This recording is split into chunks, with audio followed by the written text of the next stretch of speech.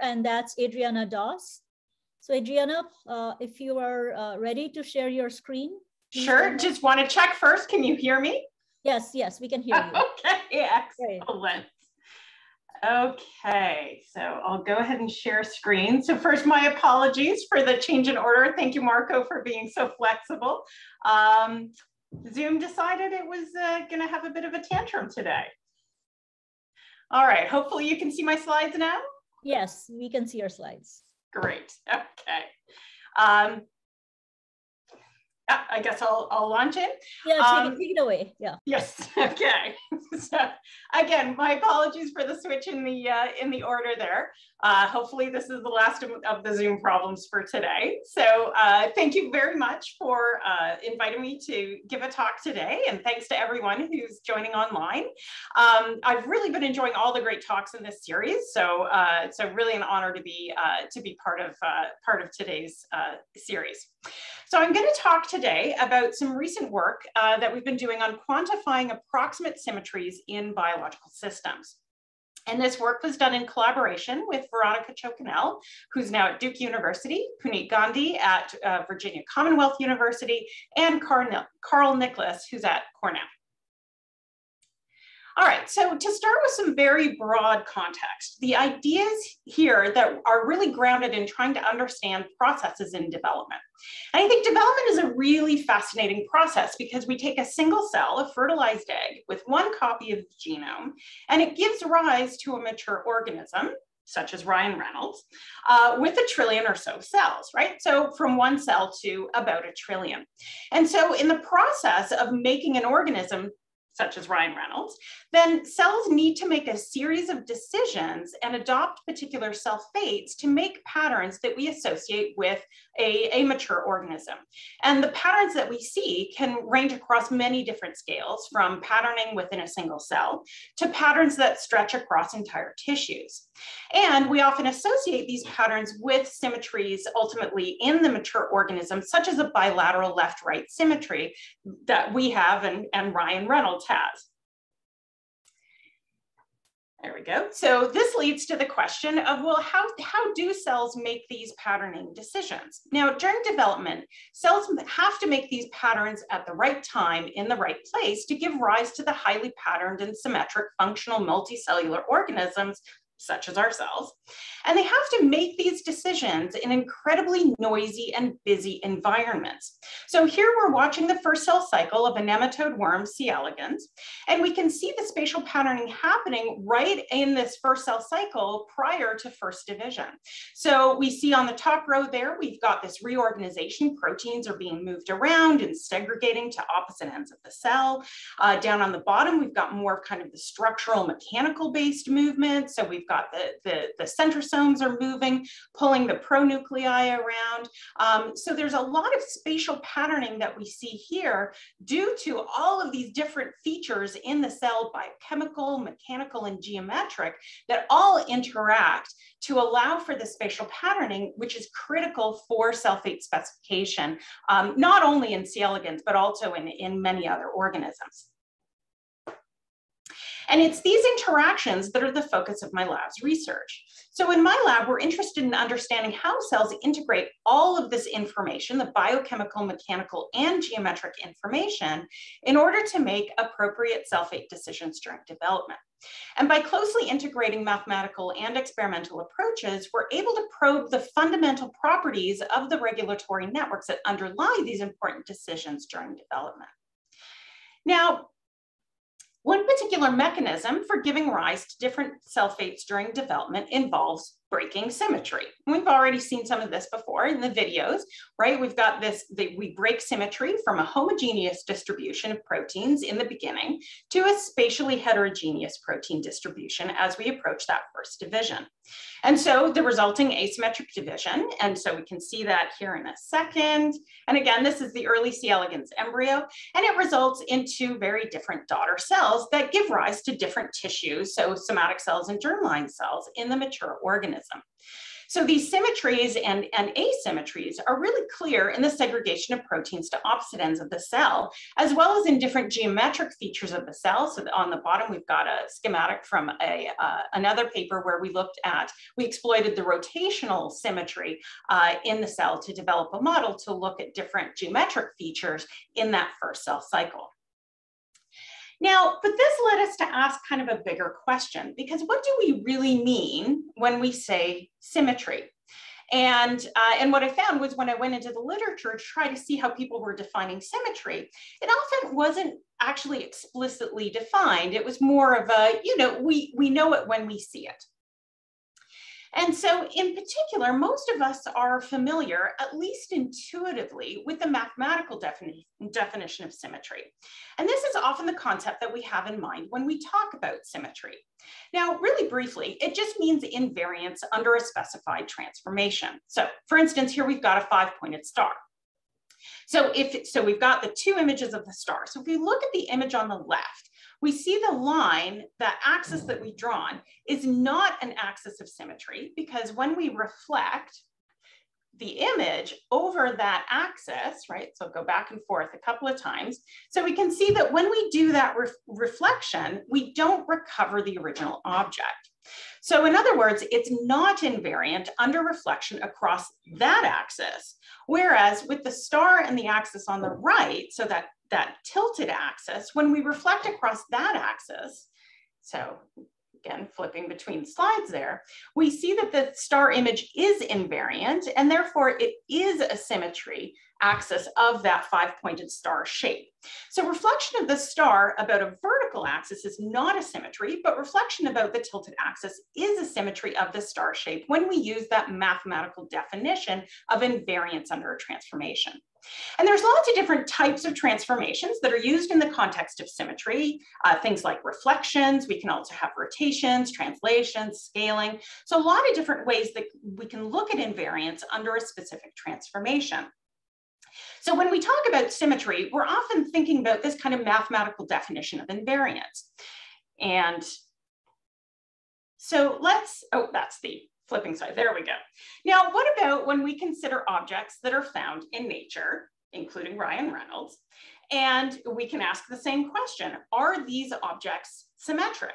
And I think most people would say yes. We've got, for instance, bilateral symmetry in the embryo on the left.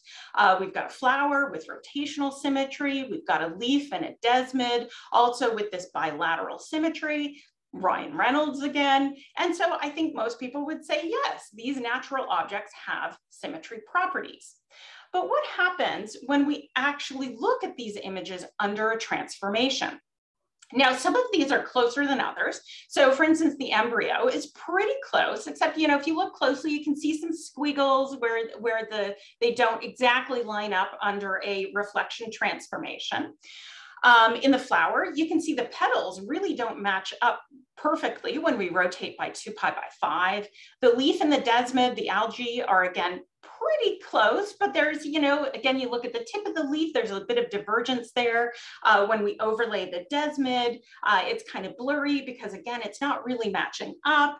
And Ryan Reynolds' face, when we reflect the right side and reflect the left side and compare to his actual face, we can see some clear differences. So reflecting the right, we can see it's much skinnier overall compared to his face, and then much broader when we reflect the left side. So all of these actually fail to meet the mathematical definition of invariance under a transformation. So strictly speaking, these images are actually not symmetric if we adhere to the mathematical definition of symmetry. But all of these organisms, including Ryan Reynolds, clearly possess some symmetry properties. So that led us to ask the related question, well, how can we quantify approximate symmetries, such as those that we naturally see in biological systems? And so we explored this question in a recent paper that appeared in 2021. And I'll have a link to the code actually that's used for the method that we propose, as well as the paper at the end of the talk. And so what we did is we proposed a new method based that we call transformation information, which is an entropy-based quantification of symmetry. So I'm just going to step through the process of this method and how it gives us information about approximate symmetries in biological systems. All right, so the first thing that we need to do is to process the image, in particular to enhance the symmetries that are, or enhance the difference between different parts of the image. So in this case, we enhanced the green channel, and there you can see it as a binary black and white, to really pull out the features of the biological system that we're interested in. And this again is the desmid, it's an algae. So we process the image to enhance the green and extract the intensities, which we call, which is a function mu. All right, step 1.1, if you want to. So certain other measures of symmetry have a lot of user input associated with them. We wanted to make this as hands-off as possible.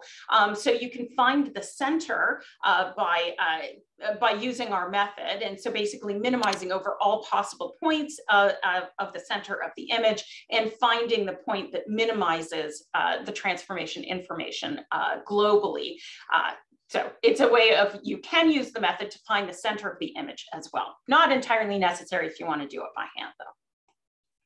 So then step 2 is to actually calculate the transformation information function for a family of transformations.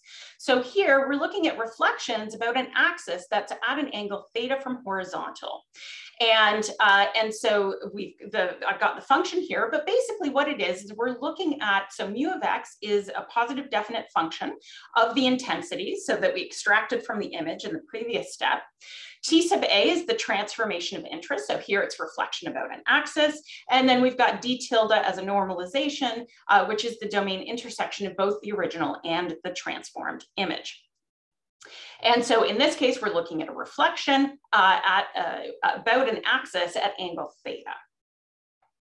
And so we, at each angle theta, we calculate the TI function. It returns, it's a single valued function, and which compares the transformed object to the original one. So here we're calculating the value of the TI function for each axis of reflection from 0 to 360 degrees, so incrementing by 1 degree, and creating a TI curve as a function of the angle theta. And since mathematically symmetry transformations leave the object unchanged, we define the approximate symmetry as the transformation that results in the least changes from the original image. And this is represented by the minimum of the TI curve and the predicted axis we can see on the right in the image of the desmid. So not only can we identify symmetry axes for these images or central points that minimize that give us the best fit for our transformation information, but the magnitude of the minimum, because you can see that the minima in our TI curve, it doesn't go all the way down to 0, right? Because it's not a perfect image, perfect symmetry under that transformation, but it's the one that does minimize the amount of information lost by approximating our original image by the transformed image. And so the magnitude of the minima, so how far away it is from 0, gives an indication of just how good or bad, how far away the transformed image is from being perfectly symmetric. And so again, we can interpret this method as quantifying the amount of information lost by approximating the original image by the transformed image. All right, so as a first example of this measure, let's consider the phylogeny or evolutionary relationship of angiosperms, more commonly known as flowering plants. Now, flowers have many interesting and varied symmetry properties. I love looking at flowers, and there's such variety in the shapes that we see. So here we have a really beautiful poster. It's actually available for free download from Plant Gateway, and it shows the evolutionary relationship between different types of flowering plants. And we've got the phylogenetic tree, a little bit hard to see, but that middle panel there is the phylogenetic tree, which establishes the common ancestor of these flowering plants. Now, the phylogenetic relationships, that's based primarily on molecular data, but it does also take into account morphogenetic features such as flower shape. And we can use our transformation information method to quantify the approximate symmetries possessed by these flowers. So here's two specific examples of flowers with very different symmetry properties. So on the left, we've got a member of the verbena family. And this flower has, again, I think intuitively, we can see it has a five-fold rotational symmetry. And we can see that reflected very clearly in the minima of the TI function. So of course, one of the minima corresponds to the trivial rotation of 0 degrees, which gives us a TI value of 0, right? Because if you don't rotate the image, you're going to recover perfectly the original image. And we can see that the other minima, so in that TI by rotation on the top left there, so we can see that the other minima are low, but not quite 0, reflecting slight differences in petal shape and size. And on the right, we have another flower that has a strongly bilateral symmetry. This is a flower from the mint or sage family. If you ever look at, say, rosemary flowers, they have this kind of symmetry to them. And so when we look at the TI by rotation, we again have the trivial 0 rotation, giving us the perfect symmetry. And then a second very strong minima corresponding to a rotation of 180 degrees. We can also see that bilateral symmetry reflected in the TI by reflection on the bottom there. So we're able to pick out these features, these symmetry features with the TI function. And so here, expanding the method further, we've got flowers from very closely related species. They're all from the Lamiales family, but that show a lot of variability in the flower shapes and symmetries. So by applying principal component analysis to project the TI curves into a lower dimensional space, just to better quantify changes that we're seeing in the TI curves, we're able to actually quantify the transition from radial symmetry towards the left to more of a bilateral symmetry on the right-hand side. So by using principal component analysis, projecting that into a lower dimensional space, then we're able to show how the TI curve can show the transition from different types of symmetries, here from rotational to bilateral symmetries. And we applied the principal component analysis to all appropriate flower pictures from that phylogeny poster that I showed earlier. And members of each group, each flower group, are indicated by different colored dots in the principal component plane. So what we see is that based on changes in floral symmetry, we actually can't distinguish between different flower groups. There's no kind of symmetry fingerprint that's associated with particular flower types. So in other words, this is actually evidence for convergent evolution within the different major lineages, because we have a reiteration of changes in symmetries across all of these different groups. And this convergence could be due to many different factors, such as selection pressure for pollination mechanisms. But nevertheless, we have this nice argument for convergent evolution based on our method. And of course, we can use this method to quantify the loss and emergence of symmetries during development. So by calculating the TI for developing organisms at different time points and projecting the TI curves using principal component analysis, we can quantify the emergence of symmetries during development. So here we're looking at embryonic development, all through the embryonic phase to hatching of the nematode worm C. elegans. And in this case, despite the fact that the worm is actually undergoing very major changes, as we can see from that in vivo movie on the left-hand side, but because the early embryo is constrained by an eggshell, then the transformation information, both by rotation and by reflection, is really constrained to the symmetries of that eggshell. This is reflected by our data in the principal component plane. Each time point is represented by one red dot. And we see there's not a lot of movement in the principal component plane, as we would expect based on the shape of our transformation information functions. So when we apply it to something like a zebrafish embryo, we start with a similar symmetry as the worm. We've got a very nearly spherical shape, very simple rotational symmetry. But here, the zebrafish time points are indicated by green dots in the principal component plane. All of the C. elegans points are already there and drawn in red. So as we have the body elongation, in particular as the tail grows, then we see this divergence from that very simple symmetry. And this is reflected by that upwards movement in the principal component plane. And similarly, when we look at early development, here we're looking at the plant Arabidopsis, we again start from a very simple symmetry. And so here Arabidopsis is shown by the blue dots, C. elegans in red, zebrafish in green. And we can see the elongation and expansion in the growth of the plant, which is again reflected in the evolution of the TI function, as we see it both in the surface plots and in the principal component plane. So for all three organisms, despite starting out with very similar symmetries, we see divergence as they develop in very different ways by tracking their trajectory, in particular the trajectory of the TI function, over time using this principal component analysis. All right, so to summarize, the method that we propose, transformation information, helps us quantify symmetry relationships between, in an organism, or between different organisms that are evolutionarily related, such as the flowers, to understand changes that occur over evolutionary timescales. And it can help us quantify evolutionary divergence or convergence. This method also allows us to quantify changes during development as organisms go from very simple geometries and symmetries, such as a fertilized egg or seed, and evolve into a mature organism with more complex symmetries. And by comparing symmetries among different species and organisms, we can demonstrate commonalities, we can show where differences lie, and also track the emergence of complex structures over evolutionary as well as developmental time. So this gives us a new tool that will help us to dissect the role of, coming back to what we focus on in my lab, to really dissect the role of biochemical, mechanical, and geometric features involved in cell fate specification. So I've just highlighted a few of the applications that we've looked into, but there's really many, many more possible applications of transformation information. So we're really just getting started with what we can do with this measure.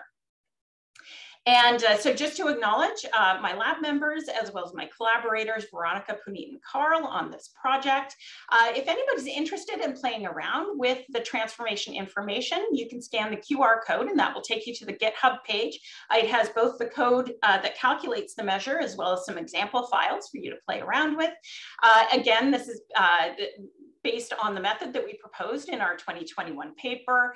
There's a word cloud of the paper, so you can see symmetry was definitely a big feature in that paper. And thanks to my funding sources for supporting all of the work that we do in my lab. And then finally, we are hiring a postdoc. This is for an NIH R01 funded project. And in particular, I'm looking for somebody who really loves the modeling side, that quantitative side of biology.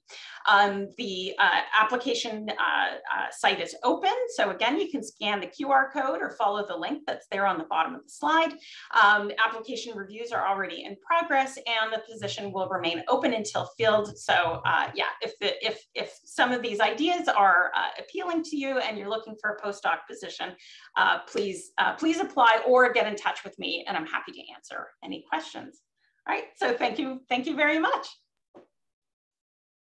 Thank you, Adriana, for a wonderful talk. So there is already a question for you in the chat. And Arvind, do you want to ask it directly or I can ask it for you? Sure. Yeah. Hi, Adriana. Great talk, as always.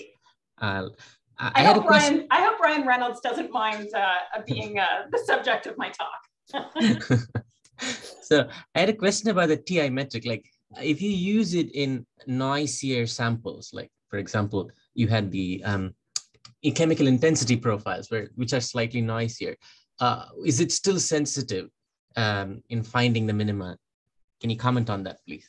Yes, absolutely. A fabulous question, one that we're actually actively looking into right now. So the short answer is yes, that it's actually remarkably good at still finding those minima. Now, part of it, this is where maybe a little bit of that user, because there's no threshold, right? And that's kind of what we were trying to get at with this measure, was that mathematically there's this very rigid threshold between symmetric and not symmetric. And that's not really appropriate for biological organisms. So you have a minima, and it's very good at finding minima, but then there is also a little bit of a judgment call in terms of, well, how far does the minima have to be away from zero before you consider the object to be asymmetric? So again, thinking that Ryan Reynolds, Right. I mean, I don't think anybody would argue that his face is not bilaterally symmetric, but again, visually, it's not a perfect symmetry. And so the method is very good at finding those minima, but then there is a bit of a judgment call as to when you still consider an object to be symmetric or asymmetric. And in terms of actually quantifying what that transition might look like, so we're doing things like starting from a circle and then and deforming into an ellipse to see if to really track that transition from a rotational to a bilateral symmetry. So again, to see what that looks like in terms of the emergence of the minima, and also looking at things like taking that 5-pointed star and just jiggling the points. So what happens if, what if one point goes way off and so the rest of it is perfectly symmetric? How does that affect the minima that we get? And if we apply a little bit of noise to the different points and then jiggle them around, again, how does that affect the curve overall, as well as the placement of the minima and the height of the minima as well? So these are all very much open questions that we're looking at. I don't have any good answers other than to say that the method is remarkably sensitive to minima, and we're looking at really trying to quantify how much noise can throw that off. Thank you. Thank you. Marco, you have a question for Adriana? Yes, thanks for the talk. If we take Brian Reynolds, for example, and instead of looking at him from the front, we take a look at him from the side. I mean, the image is not going to look as symmetric, although the object itself, well, the body itself is. So how are you tackling this? Another fabulous question. And so you may have noticed that when I was talking about the current convergent evolution of the flowers, I said we took all appropriate pictures from the poster, because when you look closely at the poster, not all of them are kind of that head on where you see that rotational symmetry. So things like there's a picture of a daffodil that's kind of side on, so you can see the cup and a little bit of the flowers. But that wasn't appropriate for the measure, because then the angle really skews what gets picked out as the symmetry measurements.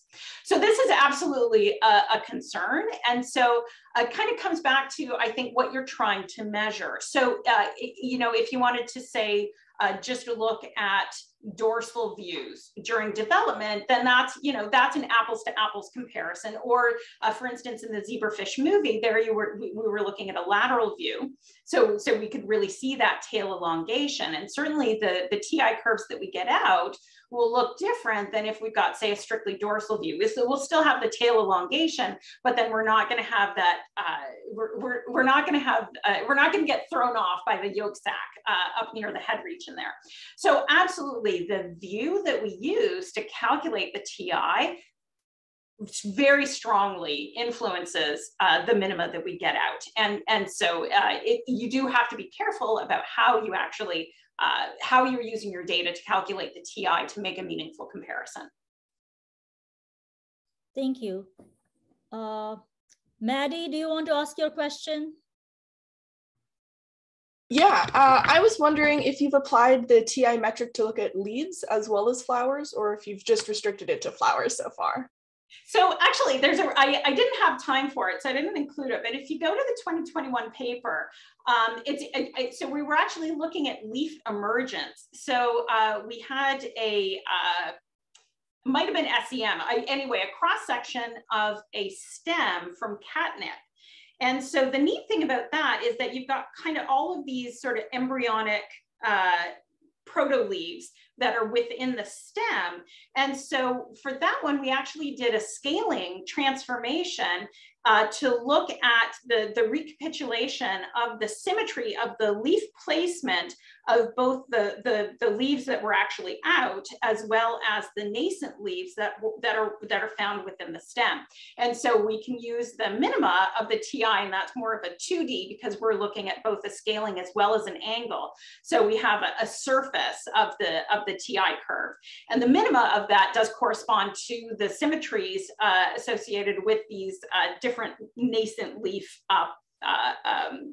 buds I'm not sure of the terminology.